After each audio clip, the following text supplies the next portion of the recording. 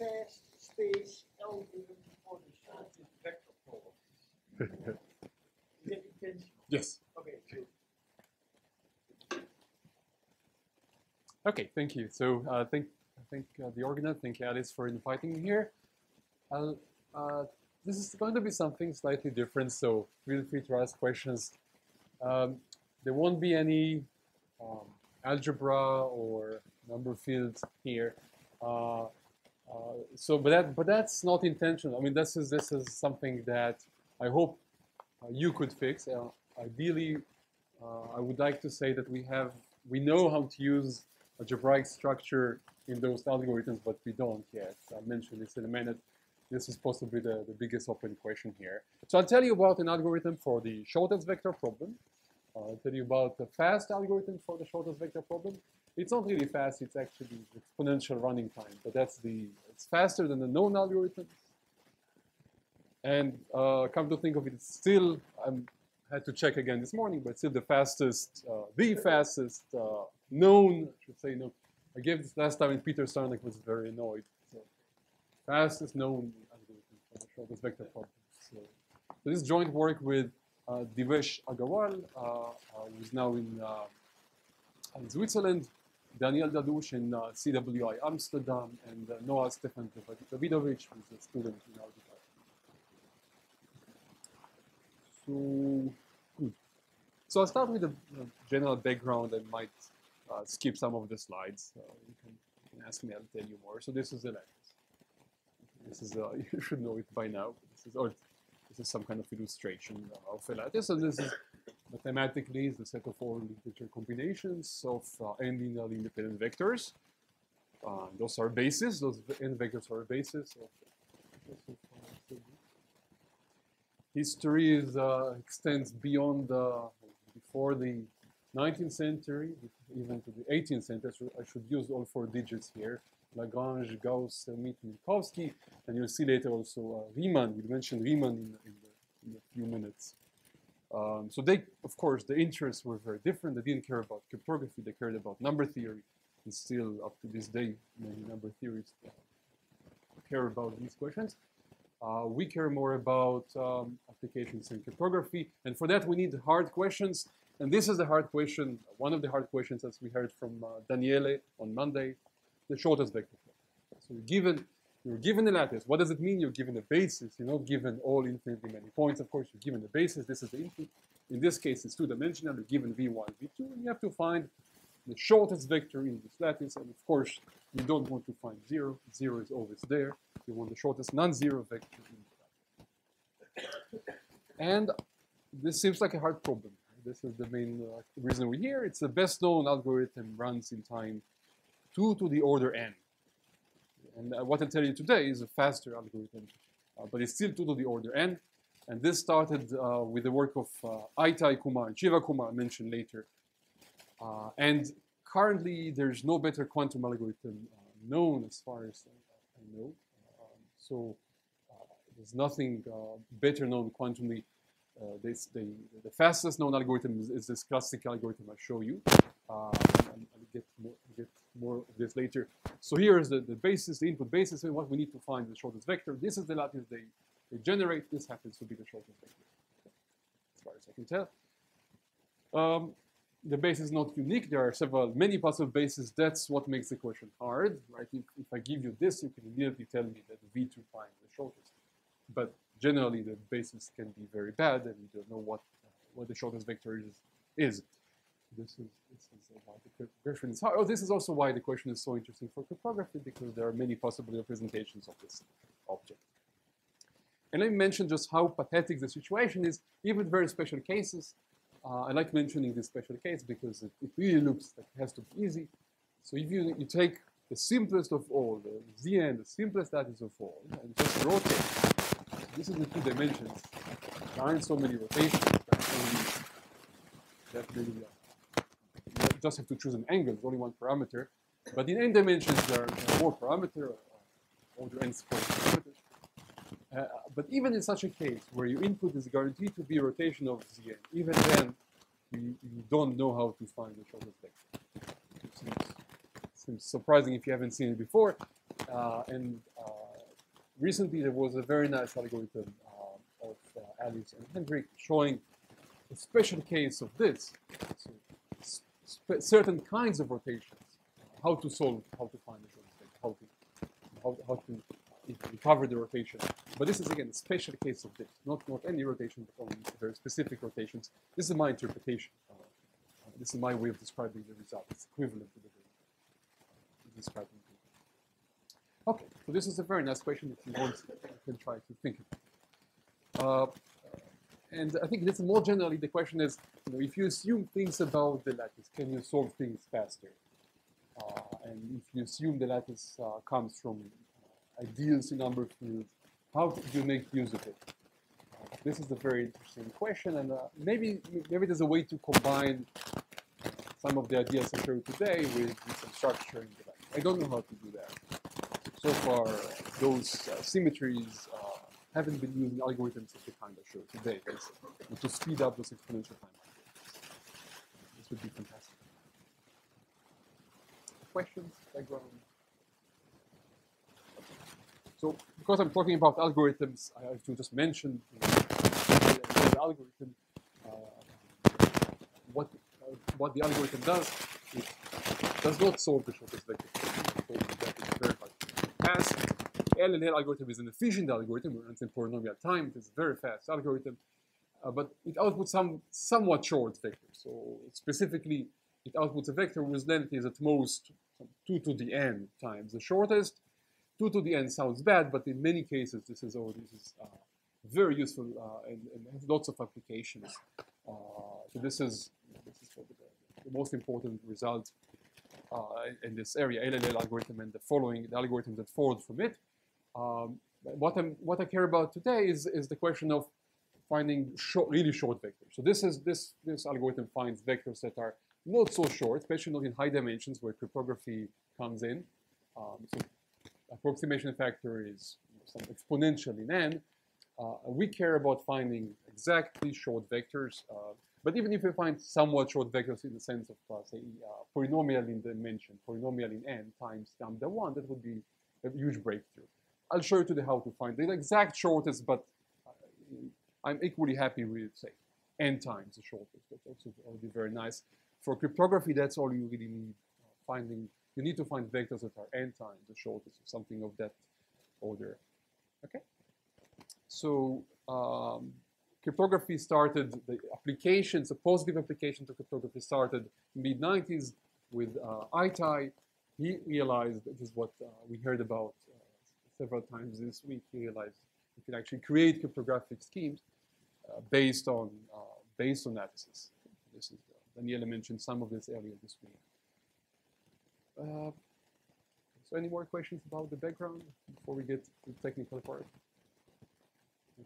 So I'll go in a very relaxed pace. I don't have so much to say, and I'll try not to go into too many technicalities. But let's skip that. Just go. Okay. So this is a table. I hate tables, but I think here maybe it's good to once see the history of this result. So here the progress on provable algorithms for the shortest vector.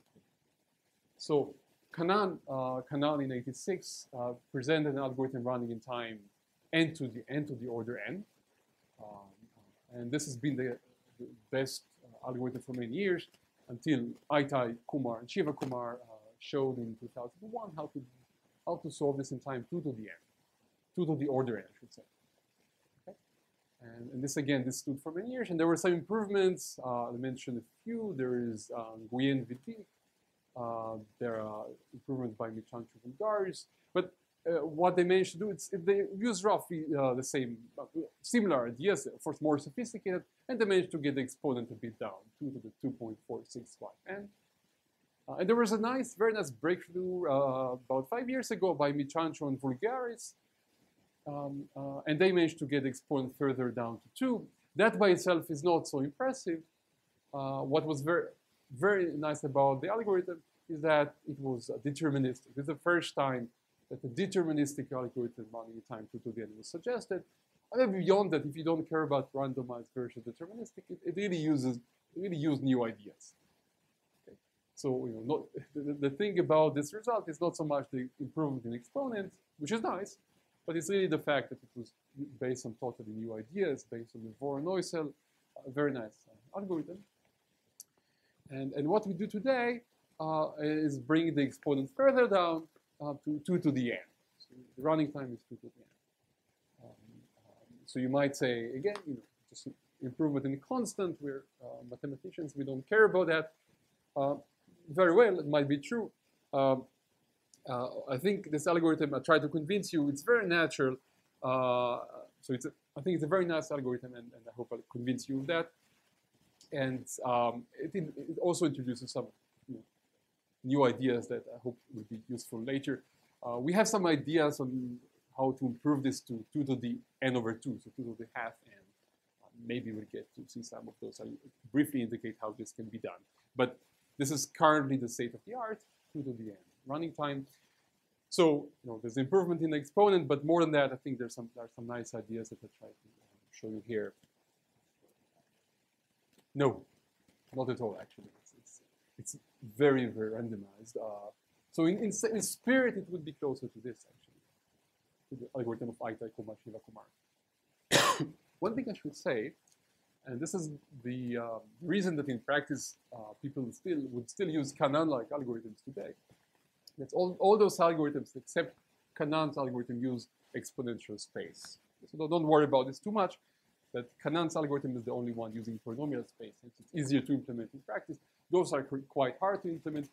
I should say there's been lots of nice work in a recent few years on making those algorithms more practical through use of heuristics. So Tace he was around here, might tell you more about this. So if you want to kind of Tace, there's lots of nice work on heuristics. It's not bad heuristic in the sense that it's very clearly defined heuristics, and they managed to get the running time a lot down. So I forget what the best is, but it's much below 2 to the n. 0.3 n. Okay. So it's heuristic, but it's in some good sense. I don't think, maybe you can't really find the shortest vector in the worst case, but on reasonable instances, you should find something almost as good as short. But I'll talk today only about provable things. And this is currently the state of the art. More questions? Okay. So I'll try to go a bit slowly and tell you how we actually solve this. How you, in time 2 to the n, find the shortest vector in any given lattice. And this is the protagonist.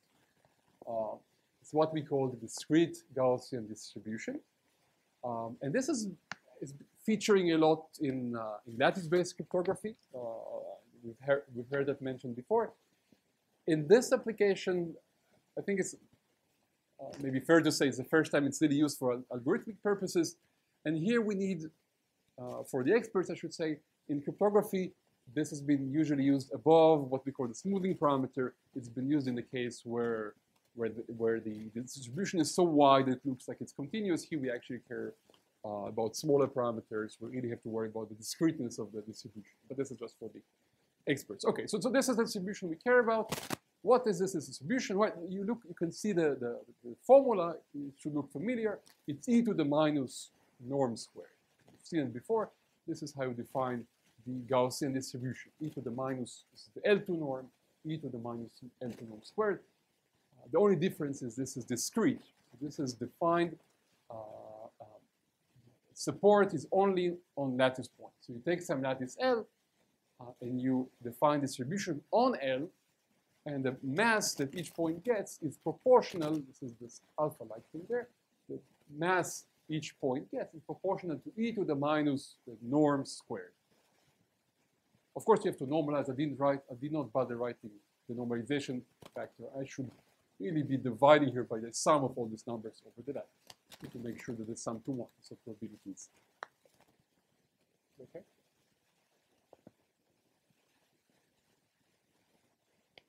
Sorry, no ideals, no modules, no orders. These are just easy. So this S here is the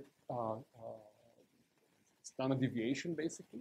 So the bigger S is, the wider the thing. You see I'm dividing by S squared there. So S is the standard deviation of the Gaussian. So this is what it would look like. Say this is the lattice, maybe Z squared, and this is with the parameter S is 10. So it looks like a Gaussian, a certain width, like width 10 or so.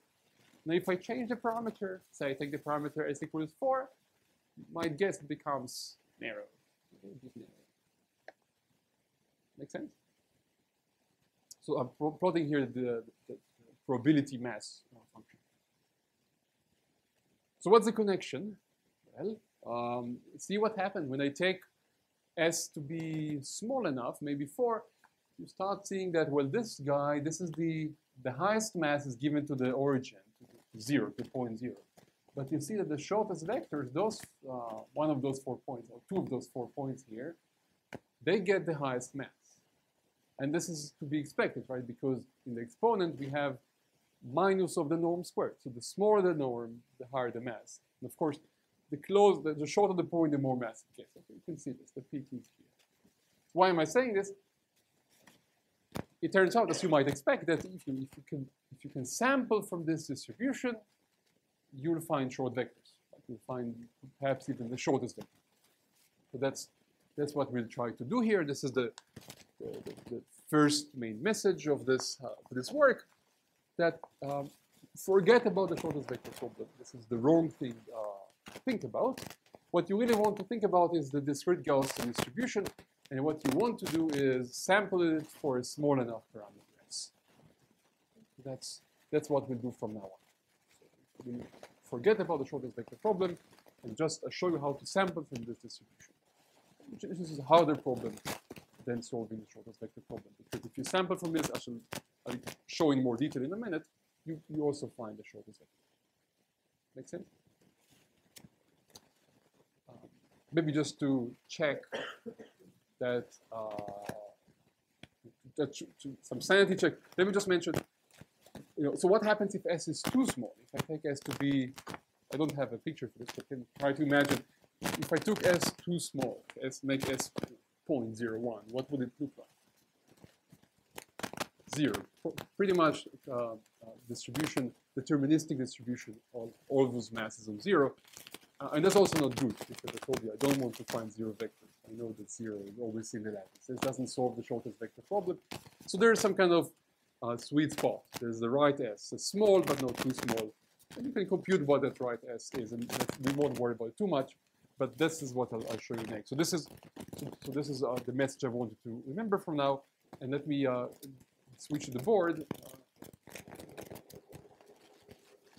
Can someone turn the light back on so we have it's oh, thanks.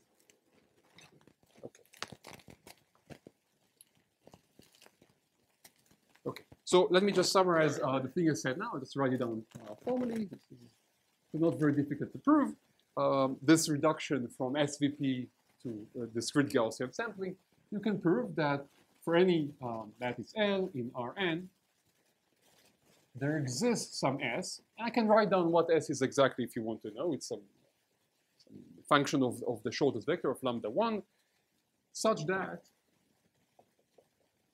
the probability that if you sample X from the discrete Gaussian distribution DLS, X is shortest non-zero in L, the probability of that is not too small. So, namely, it's going to be at least 1.38 to the minus n, which luckily for us is bigger than 2 to the minus n over 2. We'll see later why I care about it. Slightly bigger. Okay, so let me just tell you how we prove this, what proof idea. I won't spend too much time on this. So what is the danger? What is the fear? The fear is this. Here's the origin, and here maybe this is the shortest vector. This is what I'm trying to find, the shortest vector. The fear is that maybe there are vectors that are, so maybe let's draw a circle here. The fear is maybe there are vectors that are only a tiny bit longer, maybe slightly outside. I don't know if you can see that, but the vectors are slightly longer than the shortest vector. and they steal all the mass. So if I sample, I actually get those and not this. So maybe there's another one here, another one. Maybe there are tons of them.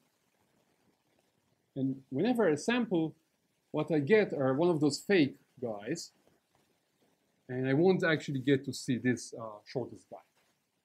But this is my fear. And remember that the mass is a function of your norm. So if those are roughly the same norm as this guy, they'll get roughly the same mass. So we're competing for the same probability. If I sample from such a lattice, I'll have trouble because I always land on one of those fake guys, and I'll never find the true shortest vector. So you see the potential trouble here. I'm sampling, maybe I'll never find this because there's so many other guys, and they're only a tiny bit longer. So can anyone guess what saves us here? So what saves us here is that we're not dealing with an arbitrary set of points. This is a lattice. So you cannot really have infinitely many points lying like that. If this is the shortest vector in the lattice, we call this distance, maybe this is 1. Then because this is the set of points is a lattice, then the distance between any 2 points must be at least 1.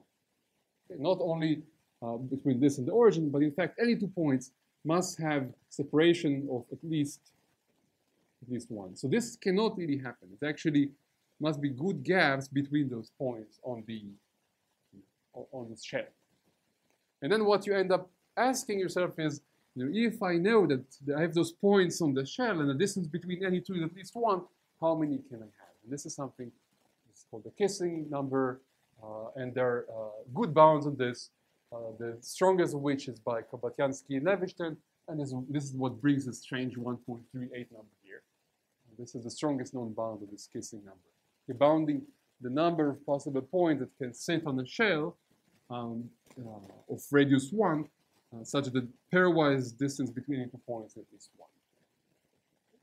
So this is basically applying now Kobayansky and Levishton. It's slightly more sophisticated because they don't all have to sit here. Maybe there's some points slightly away from the shell. You have to worry about this too. But this is the intuition. So let's just summarize so far. Summary so far is that we actually don't have to worry about the shortest vector problem, only about sampling from a discrete Gaussian distribution. And this is what the main theorem does. Okay, so this is what you have to worry about from now on.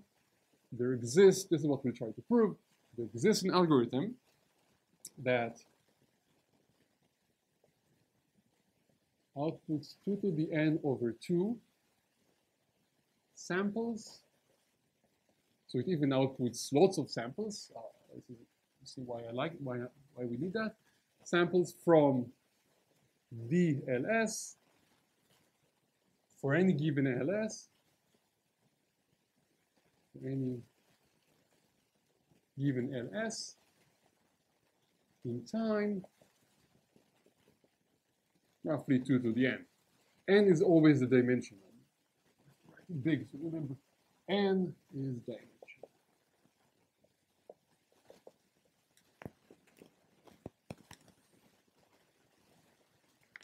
And based on what we saw here, based on proposition 1,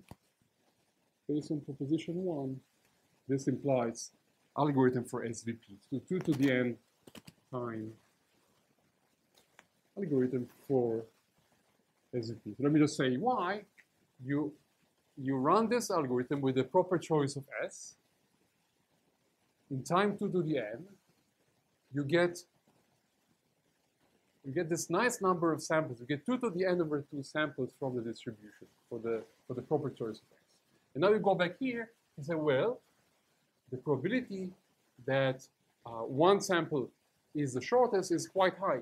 It's bigger than 2 to the minus n over 2. Now I have 2 to the n over 2 samples, so with good probability, at least one of them, in fact, many of them, will be the shortest non-zero vector. And I can identify that. I just look for the shortest vector, right? After eliminating all the 0 ones. Make sense?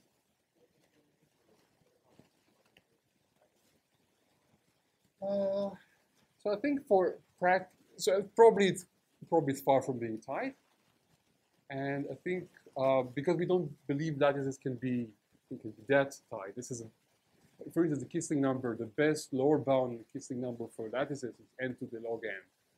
It was way off this 1.38. It is not actually the 1.38, but it's way below the bound we use here. Even though that's actually a slightly different question there. There's a Kissling number question. So maybe Tice, maybe you have more intuition. This, I think, is far from tight. And what probably you would, you sometimes do in this situation is to analyze what happens for random lattice or for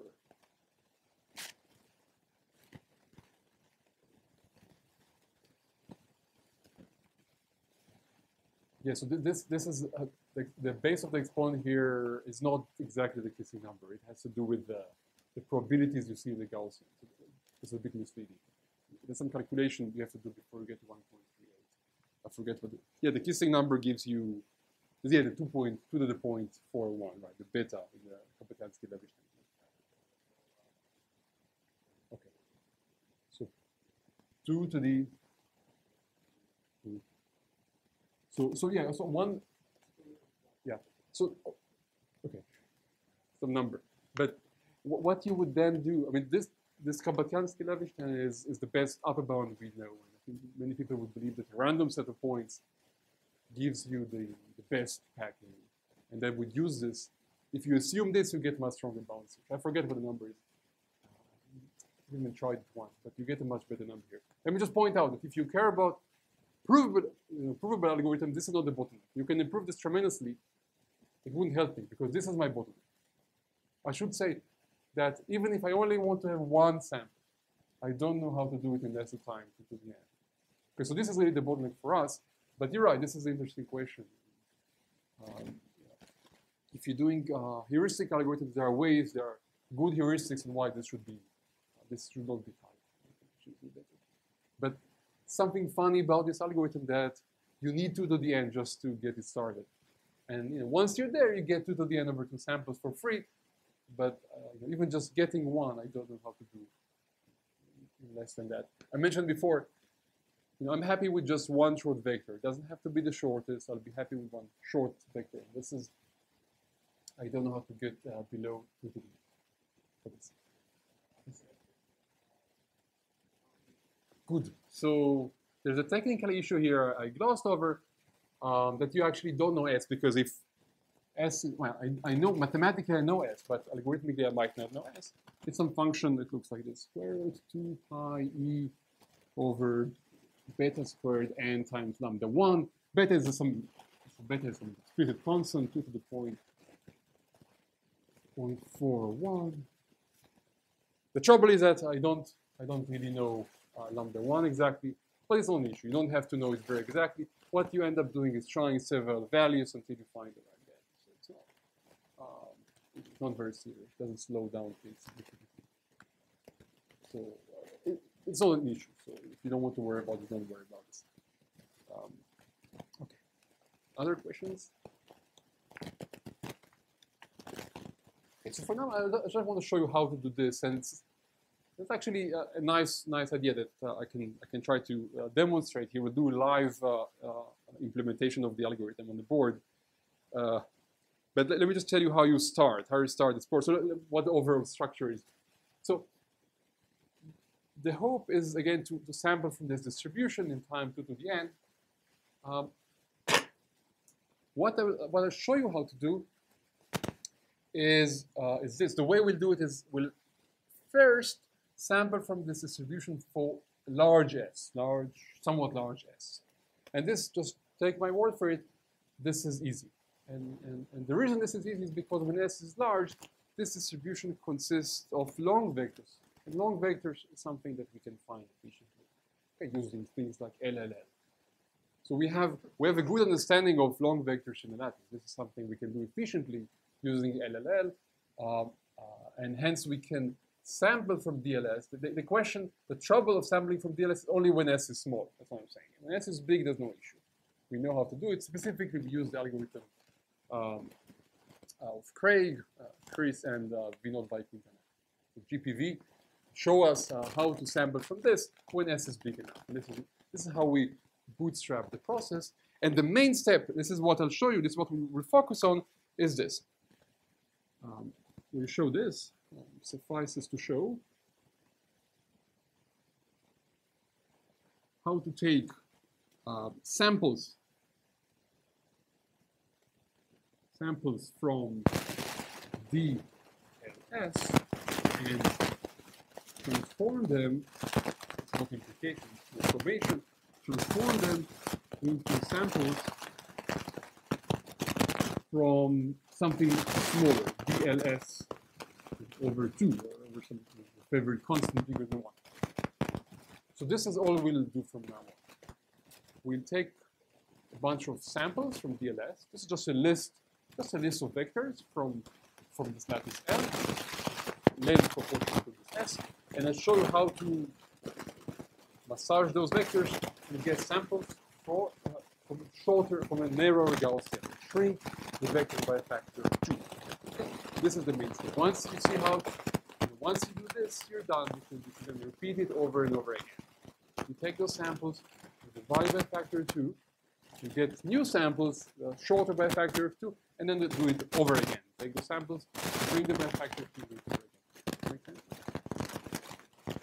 So all you need to know, all you need to see from now, all I have to show you is how to shrink things by a factor. So maybe I'll say a few more at the end and how to combine everything together. But that's the main trouble for now. Okay.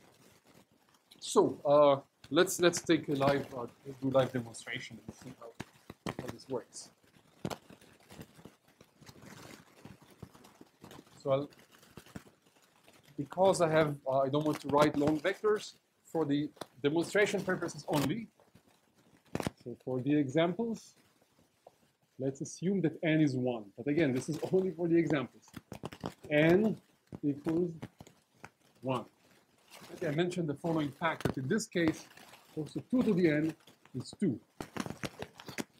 Just in case you're thinking. So n is 1 and 2 to the n is 2. But only for the example. So you have to keep in the back of your mind that actually n is 100 or 1,000. We're hoping to solve it for any n. Okay. So here then first input meter. So we get input from DLS, and actually let's also for the examples take L. Before it's one-dimensional, I just take it to be Z, which is my favorite one-dimensional. Okay. So here's a list of samples from DLS. Maybe S is 2.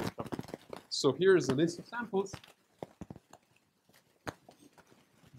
from this case has Z, so DZS, and maybe S is 1, 2. So this is not very precise. 2 minus 2, 2 minus 2. Does it look Gaussian to me? 6 is an outlier here.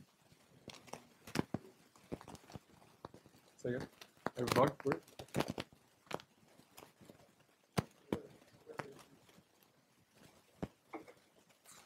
Yeah, there's a constant. There's a big constant there.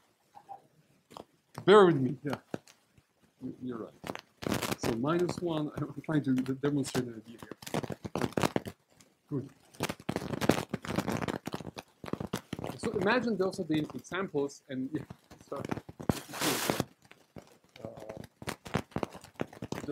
there should be more zeros, but it won't make for an interesting example. So I decided to add spice it up with some 6 and minus 3, because they won't show it in practice. So these are samples from the following distribution, just to make sure we understand why there should be more zeros.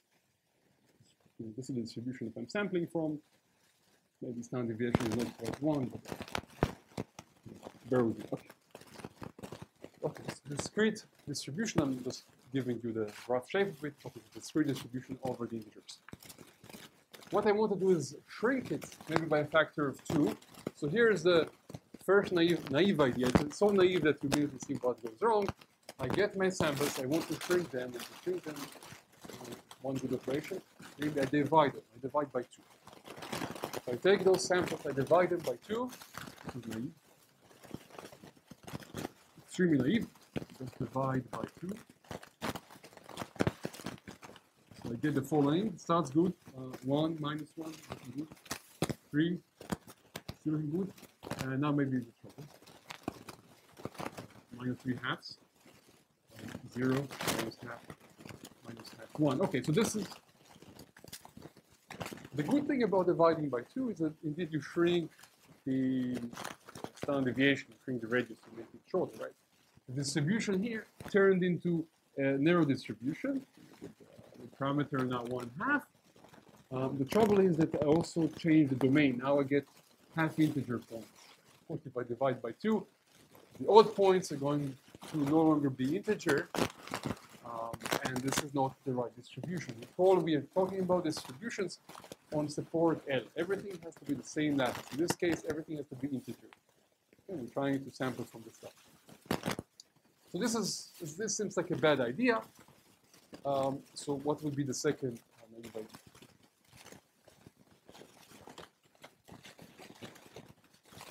That's the third naive idea. Okay. So which is not so naive. So that's what we'll do at the end. But let's do naive 2. It's so naive it's hard to imagine. Naive 2 would say keep only the even points. The point I'm trying to make here, that's why I'm pointing this out. Keep only even, and divide by 2. And there's something important to understand here. So now I take my points, I throw away all the other points. I throw away minus 3, minus 1, minus 1. And I only keep the even ones and divide it by 2. This is good in the sense that this output, the correct distribution. The output distribution is easy to prove. Output distribution would be discrete Gaussian over integers of the appropriate standard deviation. We divide the even numbers by 2, and that's perfectly fine. Because those even numbers, if I conditional being even, my distribution is discrete Gaussian over even numbers. So 2's. If I divide them by 2, I get integer number of the appropriate sign. This is good, but what is not good? What is not so good here? I'm wasting too many. So factor of 2 is not so bad, but this 2 is actually 2 to the n. Remember, 2 to the n equals 2. And in higher n, what I'll be doing here, I'll be keeping only those vectors, all of whose coordinates are even. So this is, here it's one-dimensional. Half of the points are even, or slightly more than half. And in general, it's going to be potentially 2 to the minus n that I'll be keeping. Only fraction 2 to the minus n. This is pretty bad, because if I want to keep in 2 to the minus n, so maybe starting 2 to the minus n, I'll be left with only 1. But recall I have to do this a few times. This process is not just once. I'll do it a small number of times, but still maybe square root n times. N times I have to repeat this. Each time I'm losing 2 to the n factor, I'll be left with nothing. Right? If I want to keep running times 2 to the n, I'm in very bad shape. So this loses too much. This has a huge loss factor, and we need something smart. Let's try then. Is that usually works? Let's see if it works. This is what we'll actually be doing. I'll try to demonstrate it there. The idea is this, and this is following a deep observation that if you take two even numbers and you take their average, you get an integer. Okay? You take two odd numbers and average them, you again get an integer. It's easy to verify. So the average of two numbers of the same parity is an integer. So as Daniel suggested, maybe what we should be doing is this. Let's take our numbers and split them into even and odd. So it will be the even numbers, 2, minus 2, 6, 0, 0, 2. By the way, the fact that they're more even than odd is not a coincidence. You can show this always true, that even gets higher probability than odd. You might, see kind of why it might happen. It's actually a nice proof in this exercise if you don't know this. Even the probability of even is always at least as large as the probability of odd. So here those are, I get 6 points. And here I get minus 3, minus 1, minus 1. and those are the odd ones. And now what I'll do, I'll pair them up. So let's take the first pair. I don't know if you can see this, 2 and minus 2. Take the second pair, 6 and 0. And third pair is 0, 2. And then what I'll output is the average. So here, 2 minus 2 gives me 0. 6 and 0 gives me 3. 0 and 2 gives me 1. Minus 3 and minus 1 gives me 2. And there's the 1 left over. So that's not so bad. Okay. Good. So I'm still losing, but this 2 is not 2 to the end. It's 32. So that's not so bad. So I mean, there's a 2 at the end. Here, that's true. I'm bunching them in pairs, and I'm losing a factor of 2 because from any 2 I have, output 1, but that's not so bad because I'm not going to repeat this so many times. Okay. So now you're going. I was hoping not to say it, but yeah, I don't really start with the LL because we anyway running in time 2 to the n. I can do something slightly more sophisticated. So I won't have to do it so many times. It's like polylog n, or even something that small. That's not really, so that factor of 2 is not really an issue. And actually, you don't have to lose this factor of 2 if you really want to. Turns out you can take not only the average divided by 2, but also the difference divided by 2. And it's an independent sample. Maybe we get to it later. But yeah, let's lose this factor of 2. It's not really an issue. Okay, so where are we? So this is the way the algorithm works again. We get this list of samples. We would split even and odd. We would take samples, average them, average samples of the pairs of the same parity. Okay, so we would average 2 even numbers, 2 even numbers, 2 even numbers, 2 odd numbers. Questions? Can you ask? Good, okay. So you're saying, okay, so what did we achieve here? Well, I showed you a method that ostensibly outputs integer numbers. At least this is good. But what about the distribution? Previously it made some sense because we took a number divided by 2, so we shrink the standard deviation. But now, initially, you might think this is very stupid because we're adding 2 numbers and then dividing by 2. So maybe we didn't gain anything. Maybe we're still dealing with some numbers of the same standard deviation. What saves us here is the following amazing property of normal variables. If you add 2 independent normal variables, say of standard deviation 1, the result is a normal variable of standard deviation square root 2, not 2. Okay, so if you remember, variances of normal variables, they add, they sum, they add up, but standard deviation does not. So if I have, if x and y are independent normal 0, 1, x plus y is normal 0, 2. This 2 denoting variance, hence x plus y over 2 is normal 0, 1 half.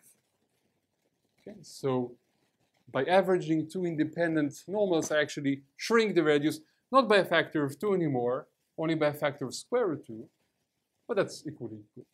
Okay, so I don't really need the 2 here. Any constant factor is equally good.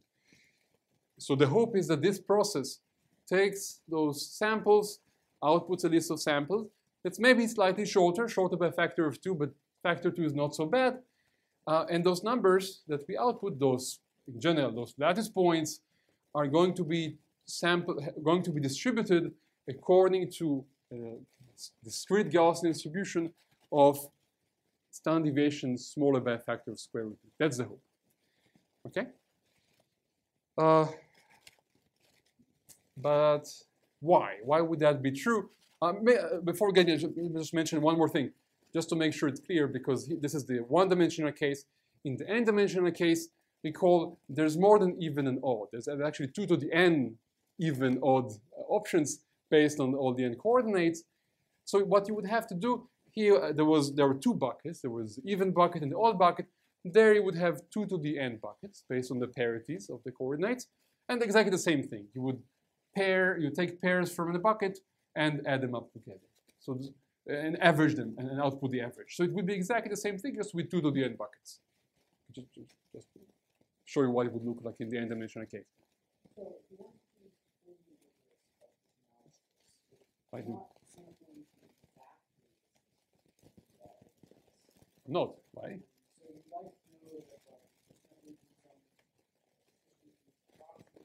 Yes. Yes. Yes. Let's think of it as being exact. There's enough to worry about. Forget about this. You're right. There's, in practice, you don't really sample exactly. You can't really toss you can't really choose a uniform element, from 0, 1, 2, because you can't really toss the coin with 1/3, 2/3 probability. But let's not worry about this. You can get extremely close to this distribution. So let's not worry about this. This is not the serious things to worry about it before we get there. So what is the serious thing that I'm alluding to? The serious thing that I didn't tell you about is that there's a very nice process, and it's natural, right? It's a natural thing to do. But why on earth would this give you the right distribution at all? And even if you start with exactly the right distribution, which is what we do, we start exactly from DLS, why would this process ever give you, because now it will be square root 2, but why would it ever give you DLS over square root 2? And when I first saw this, I thought, indeed, there's just no chance this will ever work. The output of this will not be the right distribution. Just because you try to do the math and it doesn't seem to work, and there's no reason why it would work. And then my student insisted, and someone came up with the proof that it does work almost. So let me show you what I mean. And this is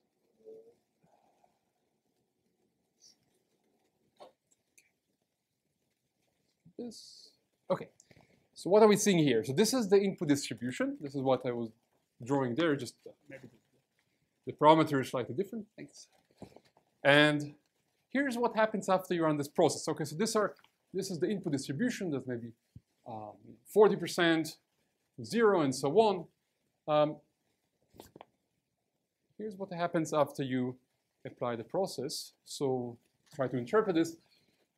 So if you take the even bucket, you take only what falls in the even bucket and the output of the average of two things, this is what you get, this distribution given by the red points. And you see it's narrower than what we had before. So more concentrated around 0, kind of looks like it's going in the right direction. But it is not the distribution we need, because if you plot the orange, is what we want. The orange would be the discrete Gaussian distribution of the appropriate parameter. The orange is not quite the red. You see it has more mass on -1 and 1, less mass on 0. So okay, let's go back. Let's go to the odd bucket. Let's go to the bucket of the odd numbers and see what it looks like. What average of pairs of odd samples look like. And this distribution they create is also not the right distribution. You see, it gives too little mass to 0 and too much mass to 1, -1, and so on. Okay, here it's hard to tell, but also it's not quite the same thing. So this looks like it's just not good. It's not, neither of them gives the right distribution. Neither the even or the odd gives you what you want. But what you might hope at this point is that, well, if you perhaps, so ideally I would like to say, yeah, the even gives you the right distribution, the odd gives you the right distribution, hence our output, which is a mixture of the two things, is also the right distribution. This is not, obviously not the case. The even is wrong, the odd is wrong. You might still hope that for some mysterious reason, the mixture of the two is the right distribution. I didn't plot this here, but turns out that the mixture of the two, at least the naive mixture of the two, is also not the right distribution. However, if you mix them properly, then you do get the right distribution. And this was total magic when I saw this. And let me just say that after we proved it, we went to some old books and realized that we're not the first to discover this magic relation. It's actually something that Riemann already did. So Riemann already discovered something called Riemann theta relations, and it's based on essentially the same idea. So Riemann and Jacobi were very happy about this connection I mentioned. It's a simple thing to prove, but it's kind of unexpected if you haven't seen it before.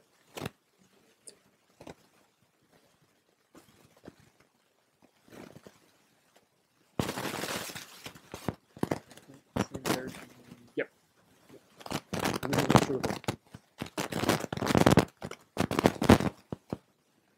So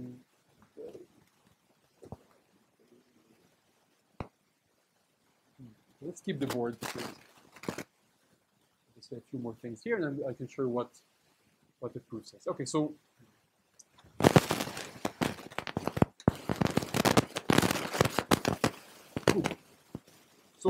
we have those numbers that came from the even bucket, and we have those numbers here that came from the odd bucket.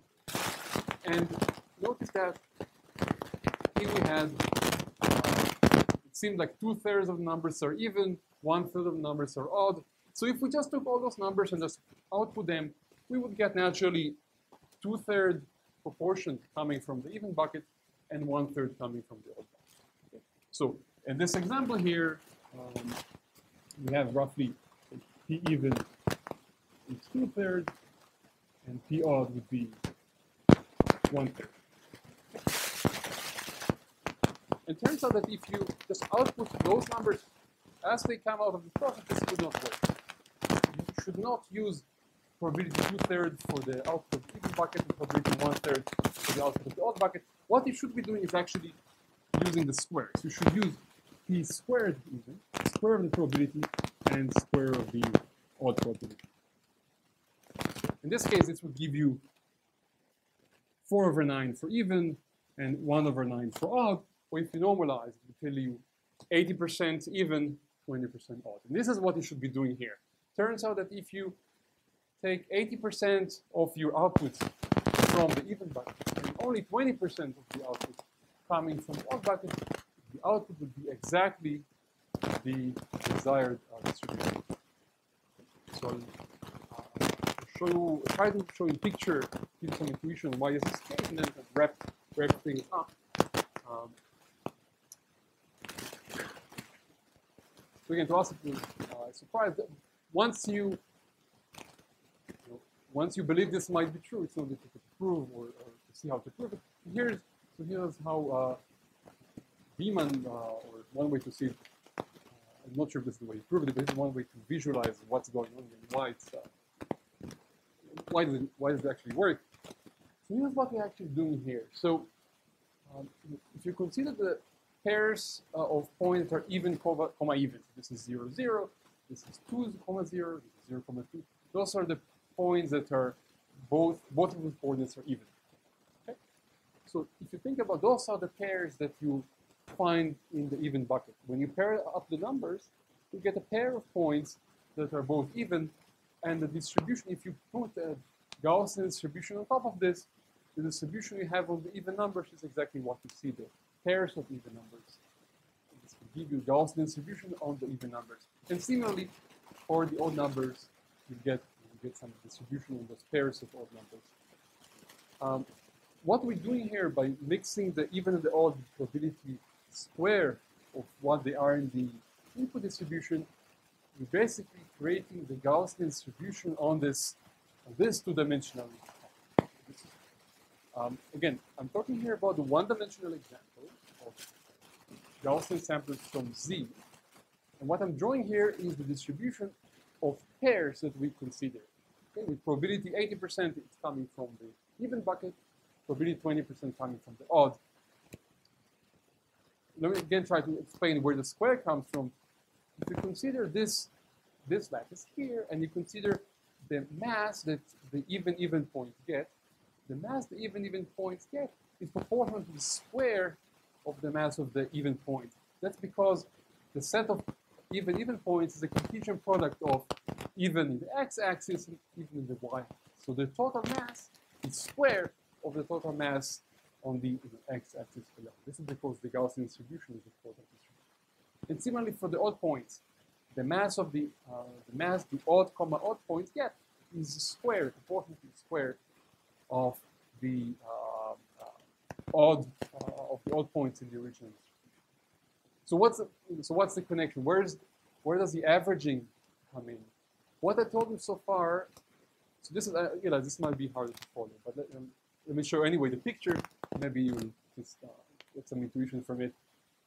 What I told you so far is that if I consider the distribution of a pair of points that with probability 80% come from the even, probability 20% comes from odd, or generally comes the probability P even squared from even and P odd squared from odd.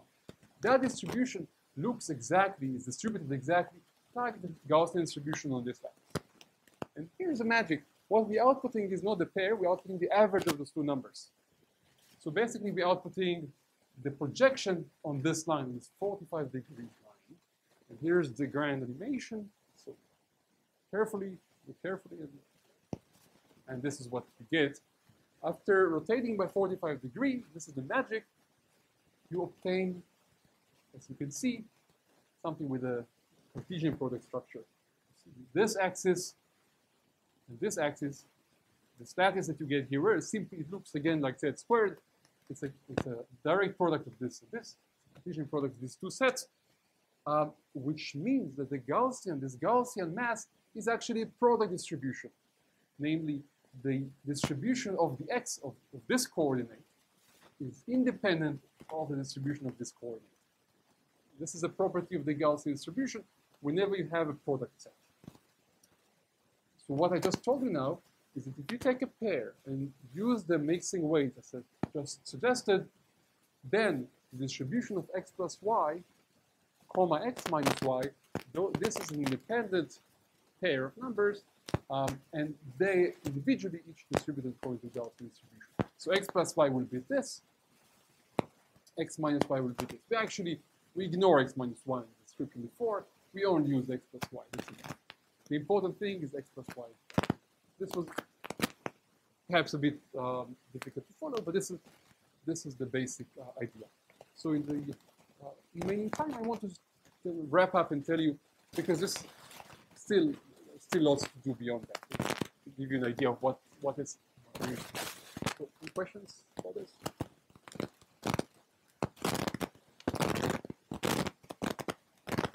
Which two? No, this is really good. Yeah. So what in n dimensions, instead of you get a 2n dimension. Yeah. So, and then you still only take pairs and average them. This two remains. And so stop there. I'll tell you a few words on what's left. Okay, so I showed you most of what I want to show you. I just want to don't be afraid. Let me just say a few things just to get an idea of what's missing. What we did so far is basically this. I showed you how to take samples from DLS and output samples from this. Well, I almost showed you this. One thing I didn't tell you, I should tell you, is how to get the proper mixing weight. Just give you an idea of how this is done. Notice in the input we have, there were maybe 2/3 even, 1/3 odd. In the output, we want maybe 80% even and 20% odd. And how do you achieve that? Well, there are standard methods of achieving that. We use something called rejection sampling. I'll just give you the idea of how this is done. It's nothing. This is not very deep, but something that's worth knowing if you haven't seen it before. So the input we have, 2/3 come from even, 1/3 comes from odd. We actually want to be different. We want 80% from here, 20% from here. So what we can do, we can each time we're about to output odd, we say, oh, hang on a minute, toss a fair coin, and we probability half ignore that odd pair, probability half keep it. So basically, I effectively half the odd guys. Only half of the odd guys will actually be odd. So previously, I output 2/3 even, 1/3 odd. Now only half of the odd will actually be output. Effectively, what I did here is I gave 2/3 output even, 1/6 output odd, the remaining are positive. So if I normalize, you see that now this guy is 4 times as likely as this guy. In other words, I create 80% even, 20% odd. And all I had to do is toss half of the odd guys. This is called rejection sampling, standard method. I won't say much about this. Let me just say that the only non-trivial thing when you do this is estimating those 2/3 and 1/3, because we actually don't know them. We can observe some approximation of them, but we actually don't know the numbers. So you have to observe them somehow from the input, trying to guess how much, what's the probability of each of the buckets. And there are good ways of doing it and bad ways of doing it. The bad way of doing it would be, to take some big number of samples and see what fraction falls in each bucket. This would be the naive way of doing it. The bad thing about this is this introduces dependencies between the various counts of buckets, and then it's a huge mess. And you can do this, but then you never finish writing a paper. A much better trick, if you don't know, if you're not familiar with this, is called the Poisson trick. And the Poisson trick says that you should not fix the number of samples, you always take a Poisson number of samples. Let me just demonstrate why this is so useful. Imagine you take a coin, and you toss the coin 100 times. And you count the number of heads, number of tails. Those two numbers are not independent. As you can imagine, number of heads is 60, number of tails is 40. Okay? That's a big surprise. That's bad, because if I wanted to have independent estimates of two things, number of heads, number of tails, it would be nice if they're independent and not always some 200. So what you do instead, this is called the Poisson trick, instead of tossing the coin exactly 100 times, toss the Poisson 100 times. It's roughly 100, but it's not exactly 100. And then it just turns out that the number of heads, number of tails are now independent running variables. So this is standard property of Poisson. If you know how to describe radioactive decay, you might need to see why this is the case, but it's also very easy to write the math, and it's a standard exercise in probability. I won't do it here, but this is just very useful. It gives you independent estimates on the weight of all the buckets. So what is left? So we know, I told you how to do this. The only thing I didn't tell you, and you should be worried about now, is that in this process of rejection sampling, when we went from the probability P, even P odd, we went to the square, this process necessarily loses samples. You notice here I had to toss half of the odd. So this loss might become much more serious. Right? I had to change the mixing weight among my buckets. The buckets naturally come with some weight. This is 2/3, this is 1/3, and 2 to the end of them. And I had to change the weight. I had to, some of them attenuate, some of them toss away some of theirs because they were too strong. The trouble with this will create a huge loss in the number of output samples. If you write it down carefully, you can find that the worst case loss in this process is 2 to the n over 2.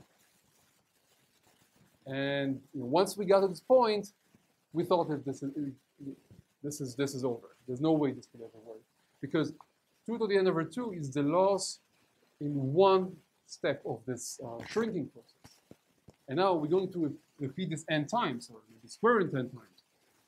This would be horrible. We lose a huge number of points, and we can never hope to get a 2 to the n running time.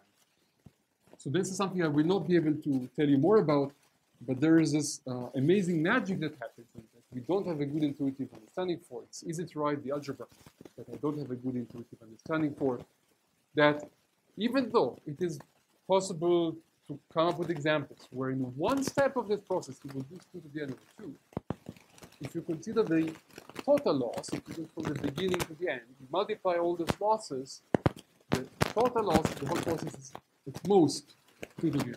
So one of them might be 2 to the n over 2, but if this is the case, all the others will. Why? For different reactions. So we're doing it from S. We're going to S over square root 2. Then we're going to S over 2, and so on, S over 2 square root 2. One of those arrows might lose a huge fraction of our points, 2 to the n over 2. So we started from here, 2 to the n. That's our initial pool of points. One of those arrows might lose 2 to the n over 2. If this happened more than twice, we'd be doomed. Somehow, this only happens once. Only once we can lose 2 to the n over 2. In other words, or more precisely, the product of all those losses here, here, here, and so on is at most 2 to the n over 2. I have no idea why. It's a one-line calculation. I understand the calculation. Some magic things cancel. I don't have intuitive understanding why. So this is one of the question here. So we should just summarize. Because this is the case, and because we start from 2 to the n points, and we lose in total we lose only factor of 2 to the n over 2. At the end of this whole process, we end up with 2 to the n over 2 points as I promised. And this is our final 2 to the n over 2 samples as I promised. And then you use the position 1 to solve for the vector of cubic. Yes.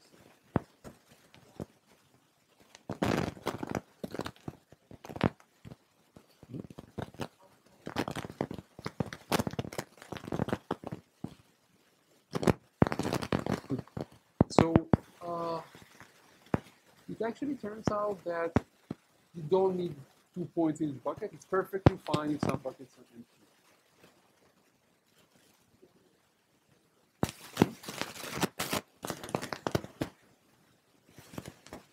Well, the distribution is right. So what happens in this case is that the buckets are more than these, some buckets are heavier than others, and they will find pairs. So are you worried about the additive loss? There's an additive loss. Each bucket can lose 1. Yeah. Right. Right. And then after the horrible step, there's still what I would describe as an additive loss. Each bucket might have a lonely element stuck there. And that element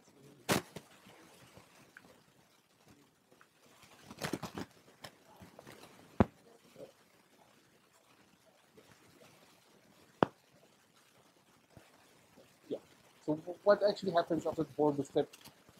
Usually, yeah, would be supported far less. It has to be actually 1. At that point, the mass would be only 1. But yeah, this is a concern.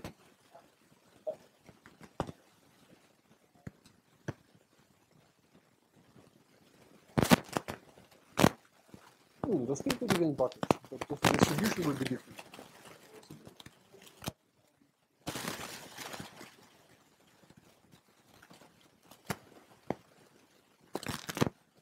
So the analysis was simplified. I only considered here the first approximation was to the multiplicative, right? Just analytic term, if you're worried about potentially 1 item left. But this is, yeah, but this is also the additive part. I didn't want to do it here. I mean, I have enough trouble understanding why this works. But this is not difficult to prove. You can write down and see why this works. I'm suspecting there's a deeper reason why. I mean, we tried for the whole summer to see good intuitive reason and good explanation of what's really going on. Something is going on for sure. Sometimes it's not immediately obvious. So let me just summarize. I'll just give you. So first, I think the main open question I mentioned before is how to use Morse structure. I mean, if you want to speed such algorithms, can you use, if it's an ID lattice is coming from your favorite lattice, can you speed such algorithms somehow? I should say this algorithm currently runs in time 2 to the n. I mentioned that we have something that's slightly weaker, but running in time 2 to the n over 2. Let me just tell you where it might not be tight, and this is the step here.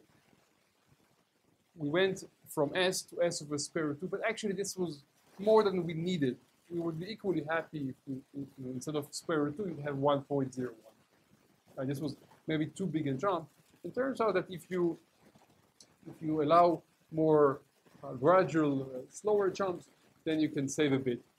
Namely, you have to work with different tower of lattices, not with this tower, but I won't go into it. But this can bring you down to something close to 2 to the n over 2. It solves a slightly different problem. It only finds vectors above a smoothing parameter, something closer to SIVP, not SCP, if you remember from Daniela's talk. But I suspect that 2 to the n over 2 might be the right answer. We just don't know how to do it yet. So I still suspect maybe there is a way to do it.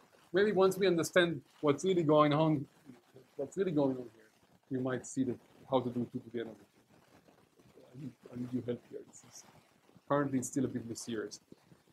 So more recent work, my co-authors extended this to CVP, to the closest vector problem, which was surprisingly non-trivial. It uses similar ideas. Use this bucketing idea. Required this different analysis, slightly different algorithm. So let me, yeah. Actually works. Even if we could implement, it would be a very small implementation because of the space requirement, but you're right. Yeah. Yeah. I prefer to verify my proof that right program is verified. Yeah. Yeah. Oh, I have some vague intuitive. Yeah. So it happens roughly. So if it's like a random lattice, as you go from smoothing to very non-smooth, this will happen. That's the threshold. That's this change between smoothing and non-smoothing. That's where things go.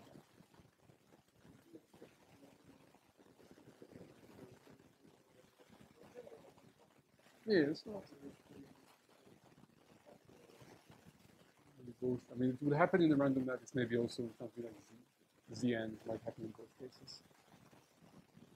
Oh, so let me just end with the puzzle, just because I always do that. It's related to what we do in what we have to use in the 2 to the n over 2 algorithm. So here's a nice puzzle. We didn't invent this. This has been known for some time, but let's see if you can solve it. So imagine I give you a coin. So I give you a coin with probability P of heads. Okay. And you don't know P. There's some probability of heads, and you don't know P. Let's start with the more classical stuff. I want you to manufacture a coin with probability P squared of being heads. So you start with the coin probability P of heads. I want you to produce a coin with probability P squared of being heads. This is easy. How do you do this? Toss it twice. If twice it came up heads, you say heads, otherwise you say heads. This gives you P squared. Probability of both being heads is P squared. Okay, this is easy. Another question, how do you get a coin that's unbiased? A coin probability exactly 1/2 of being heads. If you haven't seen it, this is a classical result of von Neumann. He was wondering how to get unbiased randomness, how to get perfect randomness, given his implementation of randomness at the time. So this is easy. This is a nice exercise also if you don't know how to get 1/2. If you don't immediately see this, let me know. It's a nice trick. It's called the von Neumann idea. But what we need for this 2 to the n over 2, and luckily this is possible, you're not the first to realize this, we need a square root. So you get a coin probability P, and you want a coin probability square root of B. So try to think how you can do this. This is a question for you. It's possible.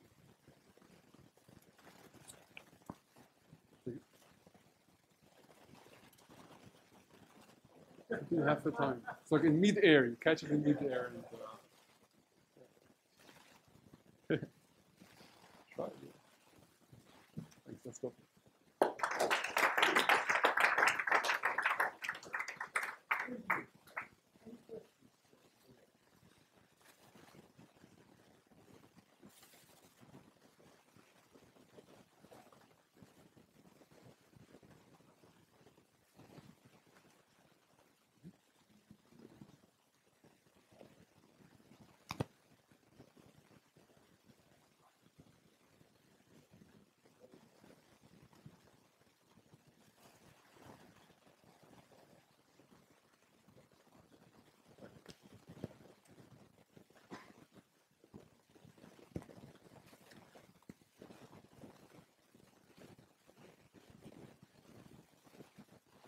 This is assuming that, okay, so you're assuming here that the distribution over buckets be uniform.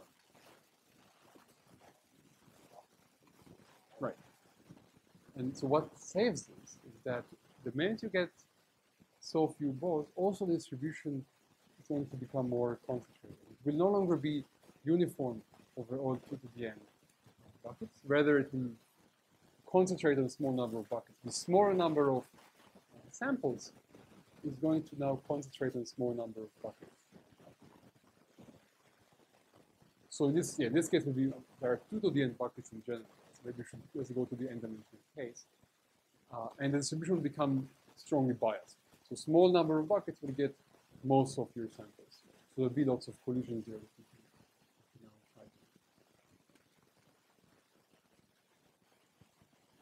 I wish I had some intuition. Sorry.